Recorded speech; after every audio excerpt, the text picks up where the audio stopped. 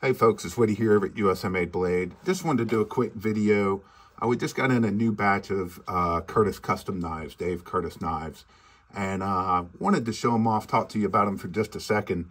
So if you haven't checked out one of Curtis custom knives lately, and you've checked out one of the older models, we seriously advise you to take a second look. So some of the things that have changed here recently, especially over the past few months, Dave has started putting steel lock inserts inside all his knives.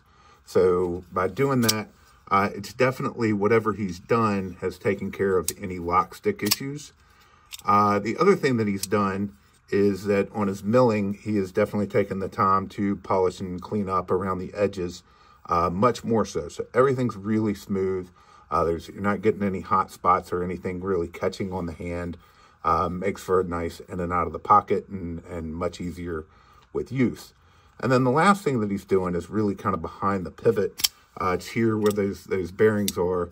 He smoothed everything out and polishing much more so back there to where you're getting, and this is at an angle, so it's hard to really show how good they are, but you're getting a really nice drop shot action. Really good detents on these as well. Lock up on them has been fantastic with no lock stick. Any issues there are gone. So just show some of the others that just arrived today. This one's probably the most stiff of all of them, and it's still fantastic.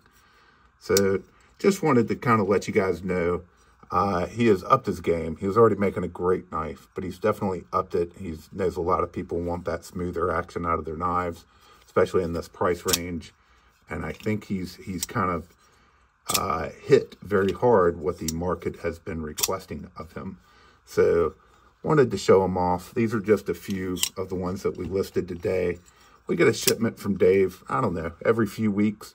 And I got to tell you, I mean, the last batches have just been fantastic. I believe it's going to consider. He's got some other new projects in the works, and he's just putting out a fantastic knife. So if you haven't looked at them lately, we hope you will. We have some in stock at usamadeblade.com, so we hope you'll go over there and check them out. And as always, folks, we appreciate you watching.